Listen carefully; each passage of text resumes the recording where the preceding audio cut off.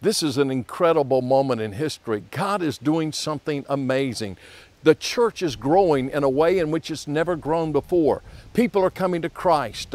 Churches are being birthed and planted all over the world. There's one of the greatest revivals that the church has ever experienced, one of the greatest harvests that the church has ever experienced. God is moving in this generation in a spectacular manner. And you may be saying, well, hey, I don't see it where I'm at. Where is this happening? Well, let me tell you where it's happening. It's happening wherever the church has made prayer a priority. When the church begins to put prayer first, they begin to seek God before anything else, that's where it's happening. That's where revival's taking place. That's where the harvest is taking place. I can recall a number of years ago preaching in the National Stadium in Ethiopia, and oh, God moved in such a mighty way. The stadium was packed. People came to Christ. But do you know what? There were 200 men who prayed for 30 minutes, and then they would leave, and another 200 men would come and pray in a room for 30 minutes, and then another 200 men. And for 2 hours, there were 800 men who prayed through that whole event.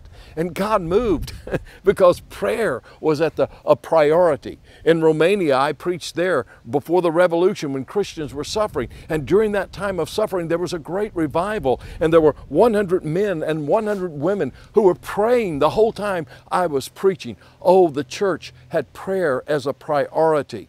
You see, Jesus told his disciples, he said in Luke chapter 24 and verse 49, he said, but wait in Jerusalem for the promise of the Father. You see, he had told them to go and preach the good news of repentance and forgiveness of sin, but then he said, wait in Jerusalem. And you find the church in Acts chapter 1 waiting in Jerusalem and in a prayer meeting in one accord, one spirit. And God moved in Acts chapter 2.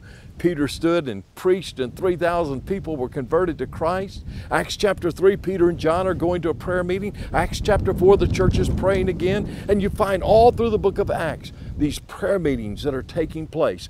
Prayer was a priority in the early church. And today, where there's prayer and as a priority in the church, God is moving. And so in your church, in your community, among believers that you know, begin to join together and seek the face of God and watch what God will do.